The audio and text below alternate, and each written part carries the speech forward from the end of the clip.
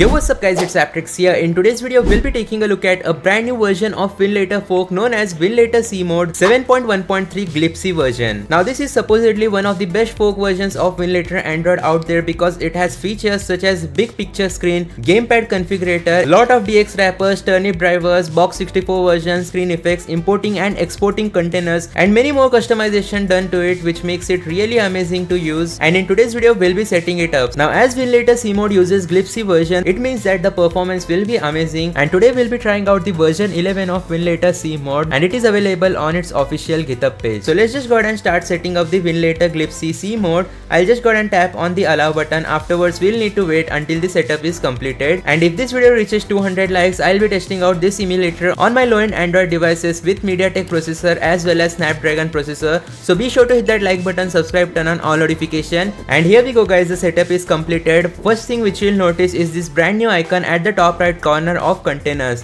which means that if you tap here, you will be able to now import custom containers from other devices. Similarly, once you create a container, you will also get an option to export container. Nonetheless, we'll just go ahead and tap on cancel because I don't really have any containers to import. We also get a screen picture option which is present right here, and you will be able to notice we have a Winlator animated live wallpaper with graphics driver, turnip driver version, DX wrapper and DXVK configuration. Before we try this out, we'll need to create a container, and we also get settings, for example if we want to add background music, etc. So yeah, this is definitely a cool feature. This is what I like about fork versions, with lot of customization and new features. Nonetheless, we'll just go ahead and open settings. Afterwards select the box64 version as the latest 0.32. Afterwards select the preset as performance. We'll just go ahead and duplicate the performance preset and set the save flags level to 0 for best amount of performance possible. Now here you'll also be able to enable big picture mode, which I just showed you guys on app launch. I don't really recommend it to you guys, but dark mode theme has also been added, which is another feature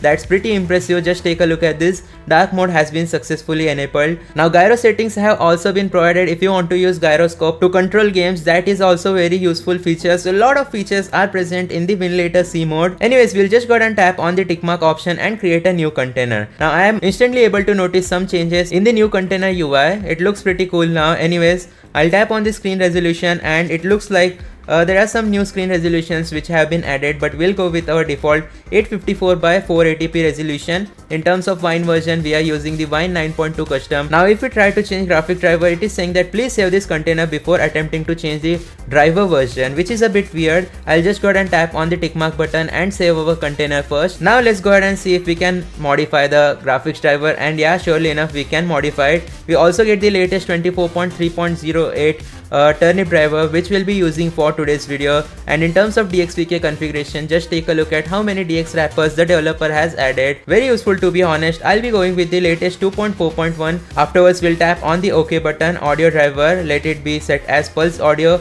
Enable show FPS and enable full screen option has been added. Oh my god, this is such a lifesaver feature, because every time you open a container in Winlator Android, you gotta swipe back then enable full screen every single time. It's such an headache, but the developer has implemented it right here. It saves so much time, and I'm very happy with this feature. In terms of video memory size, we'll set it to 4 GB. Once that has been done, we'll go to the advanced section, and here make sure to choose the performance preset that you just created. Startup selection is aggressive. X input has been enabled, so the controller support is present. Once everything has been set up, you can simply press on this play button to start your Winlator Android container. Now later on we'll be testing out some games in this emulator like the Dragon Ball Sparking Zero, so be sure to watch the video till the end. And once the container has opened, we can simply tap on the start button, and you will be able to notice there are a lot more settings that are present here. For example, if you are using Mali GPU Android device, you can use D3D. Anyways, we get some 3D test as well. Along with that, sound patches, runtime libraries such as the physics, DirectX, VC runtime, which is very useful to be honest. Let me just go ahead and set it up, as it is required for the game that we'll be trying out in today's video. You also get the option to directly start input bridge. Anyways, we'll just go to system tools and make sure to set the Windows version as Windows 10. By default it is set to Windows 7. but if you want to emulate some new games like I'll be doing in today's video. Once that has been done, let me just go ahead and load up Dragon Ball Sparking Zero on my Android device. Before we start playing the game, let me show you how theme screen of Winlator Cmod actually work. It needs shortcuts. For example, I have created a shortcut right here. Now the developer has not created cover art for all the games, so unfortunately it's not available. But if you add games like GTA 5 etc, the cover art for it will appear here, and if you want to play a game, you can simply tap on it, then tap on the play button. It will directly start, because this uses the shortcut feature which is present right here. So let's start playing Dragon Ball Sparking Zero. I'll just tap on the play button. You can even pair your PS5 controller with the Winlator Glibc Cmod, as you will be able to see our game has successfully started. I'll just go ahead and swipe back, and here we get the gamepad configurator. You can use this feature if you are connected to an controller. We also get input controls. Let's just go ahead and check it out. You only get 2 input controls, RTS and virtual gamepad.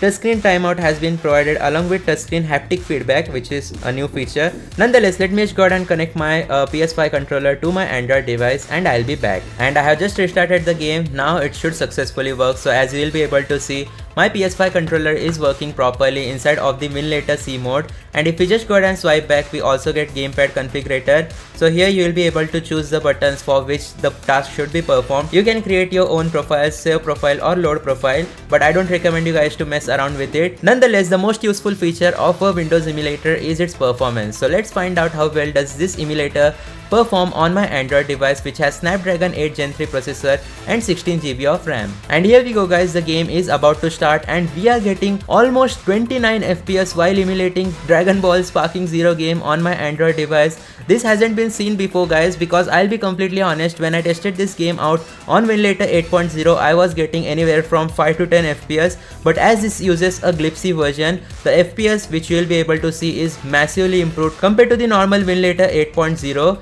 And yeah, the stuttering issues are still present in the game, but to fix it, you just gotta be patient, wait until the shaders are compiled, and then our game should continue once again. Now for some reason, after the shader compilation, as you will be able to see, the entire graph turns to red for some reason. But when I tested this game out on my Samsung Galaxy Tab S9 Ultra with Snapdragon 8 Gen 2 processor, it ran pretty amazing. So yeah guys, that's going to be it for today's video. Thanks for watching. I'll see you guys next time. Goodbye.